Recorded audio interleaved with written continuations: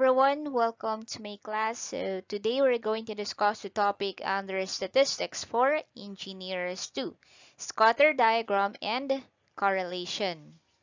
Now let's start with the scatter diagram. So it is a graphical tool that attempts to depict the influence of one variable to another. So scatter diagram is composed of a horizontal axis containing the measured values of one variable and a vertical axis representing the measurement of the other variable. So in order for us to have a scatter diagram, we have two variables by which we will depict or determine the relationship of one variable to the second variable. Now, the informations in a scatter diagram that we can get, so first one, so visually, we can look for patterns that indicate the two variables are related. Second one, if they are related, we can see what kind of line or estimating equations describes this relationship. Now we have here an example of a scatter diagram. So on the left figure, the horizontal axis is the weight and the vertical axis is the height. So this is the blue dots or the blue points here are the plots for the data about the relationship of weight and the height. Okay. Then on the second figure, we have temperature as the horizontal axis and the sales for the vertical axis. So we have here some plots and it is close to a line. Okay, so you can see that it is linearly related. So correlation, it is a statistical measure that expresses the extent to which two variables are linearly related. So meaning they change together at a constant rate. Correlation explores linear association. So that's why on the graph a while ago, we have a line showing a linear relationship between the temperature and the sales. Okay, so but it does not necessarily imply a cause and effect relationship. So example, we have two machines measuring same type of parts, the number of traffic fatalities versus number of speeding cars. So this scatter diagram and correlation can actually use in different kind of parameters to determine the relationship between two variables. So these two are just some of the examples. We have a formula to know the degree of correlation between the two variables. So R is equal to the summation of the product of x minus x bar and y minus y bar all over the square root of the summation of the square of x minus x bar and the summation of the square of the y minus y bar. So take note, the x bar here is the average of all the x data, while the y bar, that is the average or mean of all the data in y. So x and y here are the two variables or the values of the two variables that you will test. So coefficient of correlation, it is also known as the Pearson's product moment measure, the strength of relationship between the response y and the predictor x. So properties of correlation, it is denoted by R, measure of the degree to which a linear relationship exists between x and y. We have properties of R. So the range of R is -1, so less than or equal to R, and less than or equal to the +1. So if we have R is equal to 1, it only implies a perfect linear relationship. Okay, perfect positive correlation. Now if we have R equal to -1, so that is perfect negative correlation. And lastly, if we have R is equal to 0, so it only implies that there is no linear relationship between the two variables, but it does not imply no relationship at all. So the relationship between two variables, it can actually be nonlinear like exponential or logarithmic. Okay, so this correlation here or the R here denotes a linear relationship. So having R equal to 0 implies does not imply that there is no relationship between the two variables. So rule of thumb for R, so we have a table for the correlation coefficient. So if we have size of correlation between zero point 0.9 to 1.0, or if it is negative, so negative 0.9 to negative 1.0, so it means very high positive or negative correlation.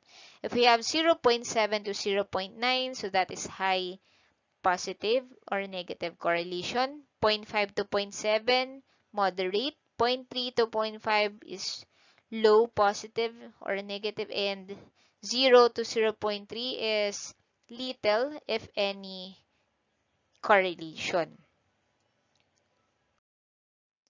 Now let's have some example. So we have here on the X column, the number of days. Or maybe this is day 1, day 2, day 3, day 4, day 5, day 6, and day 7.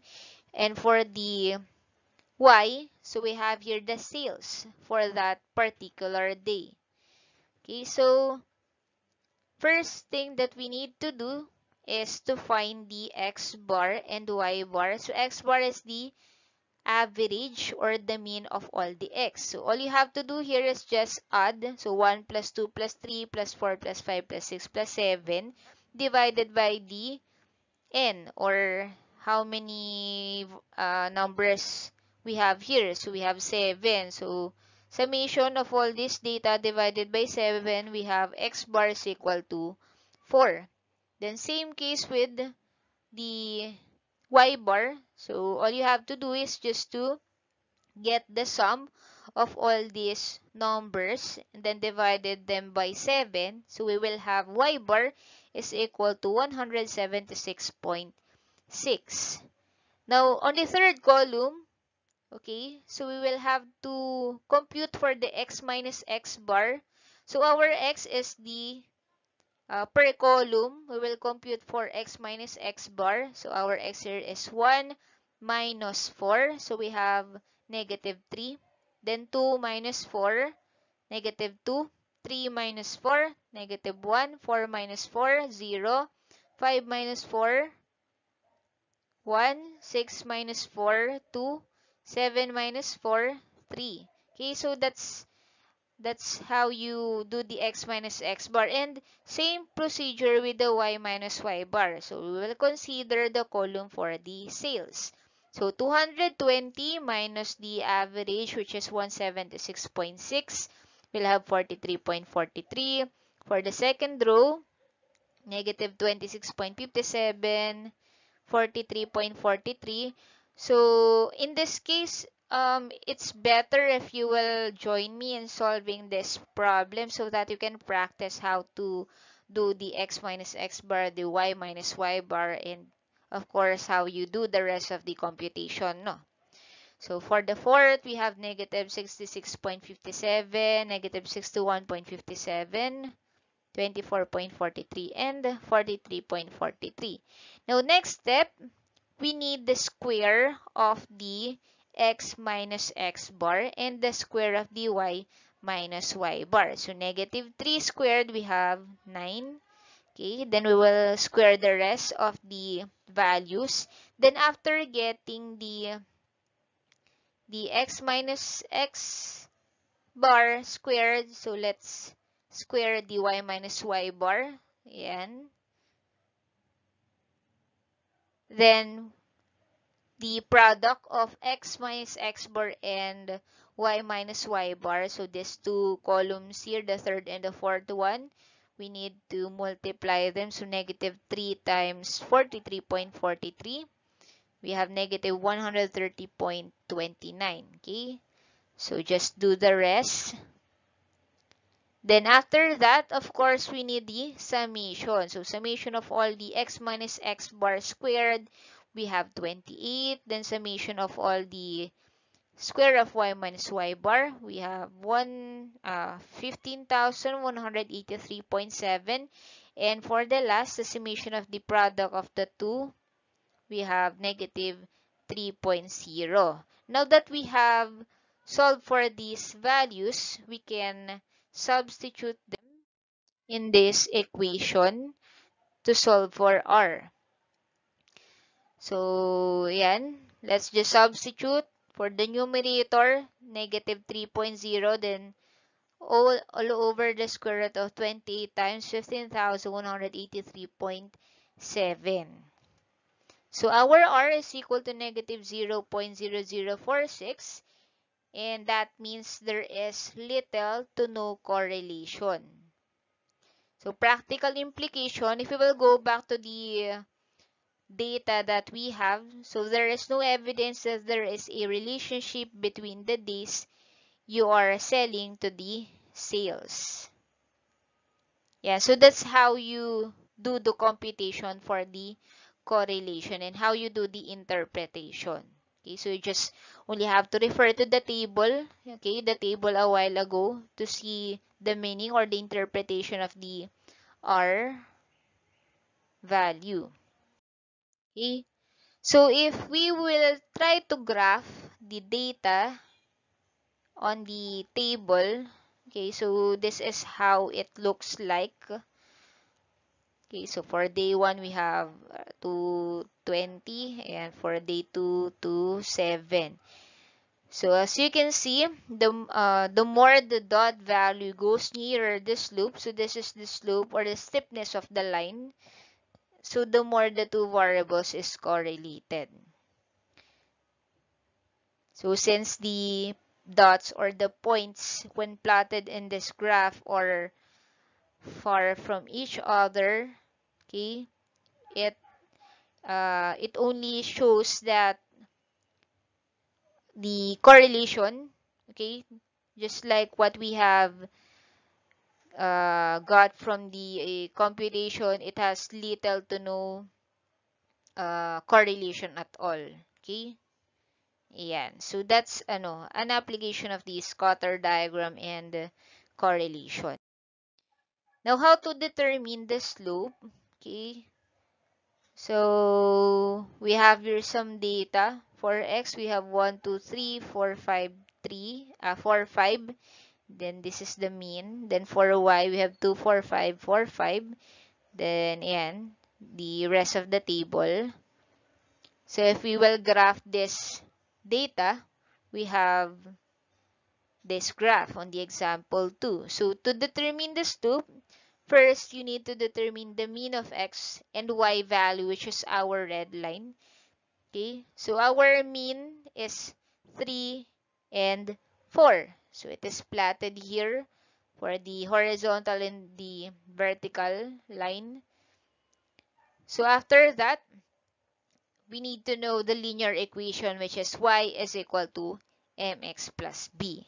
And to further explain this, I will create another video, okay, and the linear regression. So we will discuss this on the next video. Another example. So the local ice cream shop keeps track of how much ice cream they sell versus the temperature on that day. So here are the figures for the last 12 days. Ayan. So ice cream sales versus temperature. So the first variable here is the temperature in degrees Celsius and the ice cream sales in dollars. So if we will repeat or do the process we have a while ago, so we will have this table here. Okay, you can compute it, or you can pause the video and then try to compare if your answer is the same as what I have flashed here. Okay, so computing for the R, or the correlation coefficient, so we have 5,325.03 divided by the square root of 176.98 times 174,754.92. So our R here is equal to 0.9575, and it is a very high positive correlation. So if we will go back to the problem, its practical implication is that there is an evidence that there is a relationship between the temperature and sales of their ice cream. So if we will graph the data, so here is the scatter diagram for that. So on the horizontal axis, we have the temperature. The vertical axis, we have the sales. And as you can see, okay, the dots or the points here are near the line. So as per conclusion, we can say that the higher the temperature, the more the sales of the ice cream shop. Okay, so that's how you do the scatter diagram and the interpretation for the correlation. So I hope you have learned a lot from this video. See you next topic.